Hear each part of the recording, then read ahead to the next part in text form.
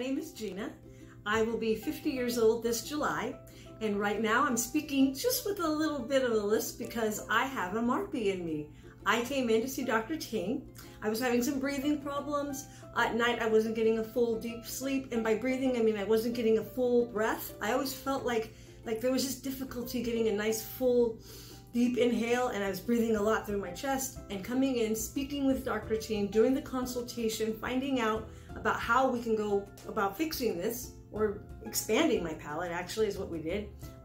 Here I am sitting here today with my MARPE, and I have expanded. You can see that I have a gap. I'm very happy to have this gap actually. I know it looks a little different for someone to have, but today I get braces and they'll fix it.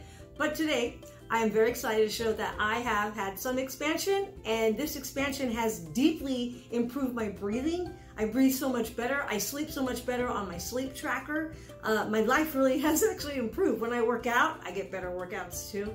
But I feel just incredible. I had no pain going through the actual drilling process or installation of the MARPE.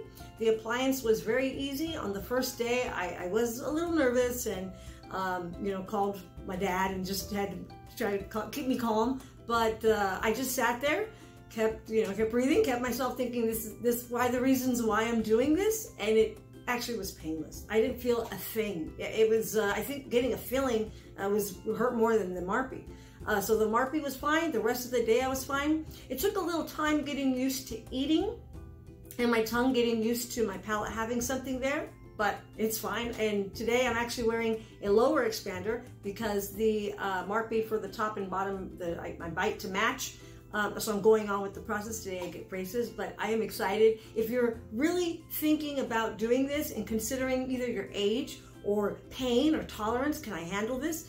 There's some difficulties with eating. I follow the rules, I follow the handouts that the staff give me, and I do a lot of smoothies, protein shakes, maybe mashed potatoes, jello.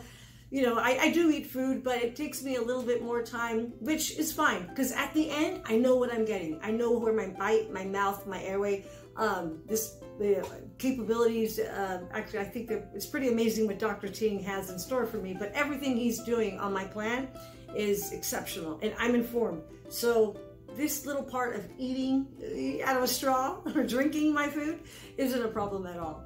I have lost a little weight, so I don't mind, but I'll be pigging out, when everything comes out. So happy to be here. Thanks.